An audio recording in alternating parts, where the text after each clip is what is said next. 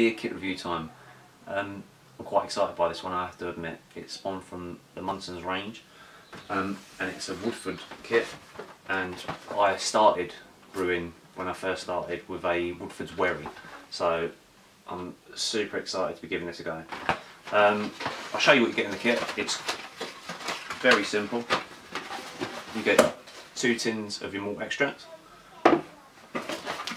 packet of yeast, and you get 2 packets of hops for dry hopping. We've got Amarillos 10 gram and Cascade 10 grams.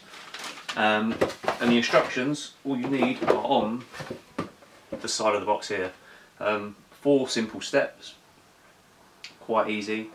I will do a little bit of filming. I might not kind of talk all the way through it. I might just put some annotations down the bottom. It is a simple case of getting them tins nice and warm to the malt extracts, kind of, you know, easier to get out of the tin. That goes into your fermenter. Bit of hot water to rinse them out. Topping the fermenter up with the cold water to bring it up to the required level. Adding the yeast, fermenting it out, adding the dry hops after the initial fermentation's died down, and then transferring it to bottle or keg or however you want to serve it, and as simple as that. I tend to leave mine in the fermenter from about 2 to 3 weeks depending, just to make sure it's had a good time to clear out and do its thing.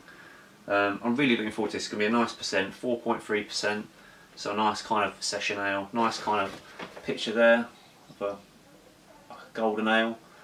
And it's nice to see another kit adding the dry hops into it, so I'm quite pleased to see that. I should think it'd be quite good. I think that the Woodfordes kits and the Muntons, they're doing something to the kits now that the malt extract isn't tasting like it did in some of the early kits when I first started making kits. And with the inclusion of dry hops, I think that they're well aware that adding that helps kind of mask that taste that you can sometimes get, and then produces a cracking beer. So I can't wait. If it's anything to go by, like the Christmas brew that I had just gone, that was fantastic, and that didn't have any extra hops. It was just the tins, and it was perfect. So I'm really excited by this. I can't wait for it to be ready, because the wherry holds good memories for me of.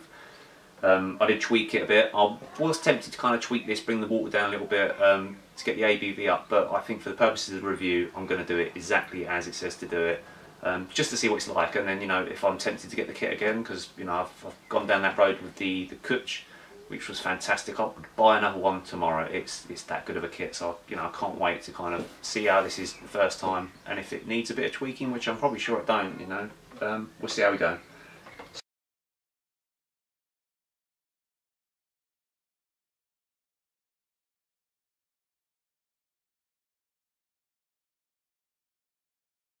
This is the final part of the Muntons Bure or Bure Gold, however you want to pronounce it. And I've got to admit, this isn't my first bottle. As with any of the Muntons kits, it's had a sample way before I've come to review it. Some of it was drunk quite early, just I can never keep my hands off it when there's a new beer to be tasted. But I'm going to do a proper review.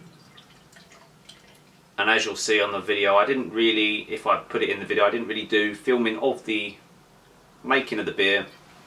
I took a few still shots of it, which I was going to put on my blog. I might put them in the video, purely because the kits are so simple to make. I feel that people don't really need to see how easy it is to make it. It is really a simple case of heating up 2 tins of malt extract into some warm water, pouring them into a sterilised fermenter with some hot water, topping up with cold, adding the yeast, and that is it. You ferment it out for, I did mine for at least 9-10 days, then added the dry hop. I left the dry hop in there for quite a long time. They don't recommend to leave it in there that long. They don't say not to, but they don't say. I mean, I had mine in there quite a lengthy period of time, and I would say as a result I've probably got a fair bit of chill hazing. I've seen other people that have reviewed this and theirs was a lot clearer, but I'm not fussed. I love the inclusion of the extra dry hops you get, some Amarillo and Citra, I think it was. I love that.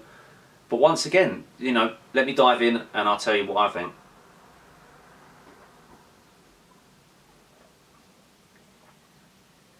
It's very refreshing, I've got to admit. And once again, and I'm not just saying it, I have been sent the kit to review, I won't lie. But there's something about the Muntons kits, they've really, not to say they've ever had bad beer kits, but for me they've really upped the game. There's something going on with beer kits now, especially for the Muntons range particularly. That's the ones I've been doing the most.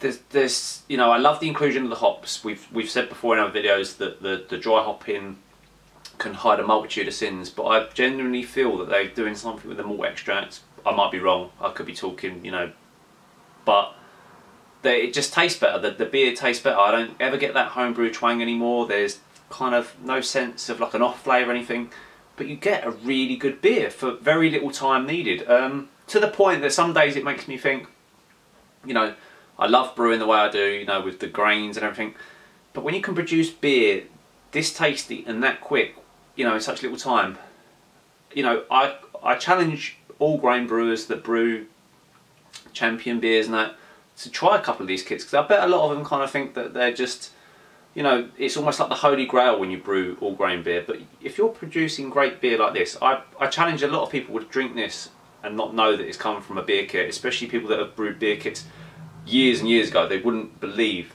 the quality of the beer you can get. I have to say it's refreshing. I can't remember the exact percentage. I think it's around 4 or 3.8 or something like that. I forget, but I'll put it down in the comments. So it's a nice light summer beer. It's great tasting. I definitely get a little bit more citrus off that dry hop, maybe because I left it in quite a lengthy period of time. And I thought, well, it's not a whole heap of hops you get either. Yeah, I didn't brew the beer any shorter like I've done years ago to kind of, you know, increase the ABV and give it more body. I think the body's fantastic. I haven't overly carbonated mine. I was going to put some in the pin, but when the weather got crazy hot, I thought that's it. It's all got to go in bottles, and it's done well. To be fair, I say it's done well. There's probably only about 7 bottles left. That's how quick it's gone. But it's fantastic.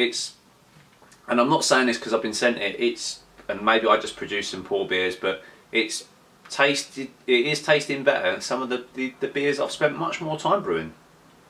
I think it's amazing. I think it's a real achievement that kits have come this far. Muntons really are on top of the game, I think. For me, this is probably, I'd say it's better than a Wherry, because a Wherry I brewed years ago and I was probably, you know, not quite as up to doing what I'm doing now. And it's probably second to the Kutch, the Tiny Rebel beer. That is just out of this world. That's the holy grail of beer kits for me. But this is a real second close. I could drink that all day long. I'm not lying. Fantastic. I can't fault it. I've got to give it a 10 out of 10 for a beer kit. It's really easy, really sessionable. What's not to love, you know?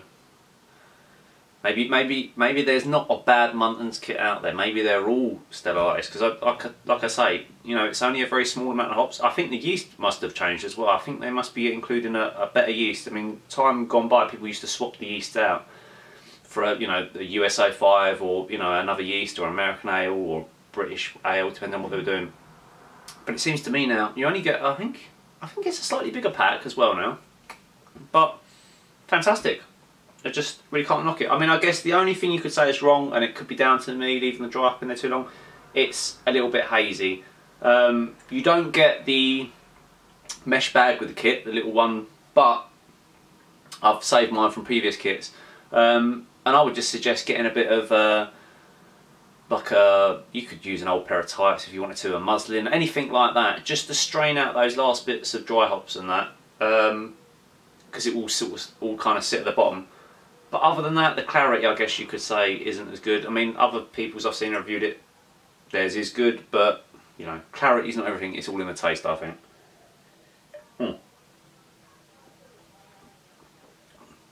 That's stellar. I think it's fantastic. It's absolutely amazing. I love it.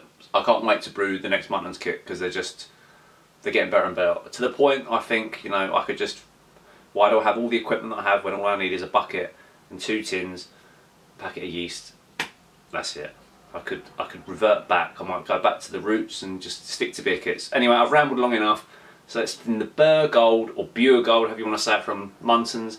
Absolutely fantastic. If you like the Wherry and you fancy a kind of a summery beer, if you like beer at all and you want an easy kit, I can't recommend that enough. It can't get simpler than adding what you get in the kit to a bucket, waiting a few weeks, and that's it. Fantastic beer. Cheers.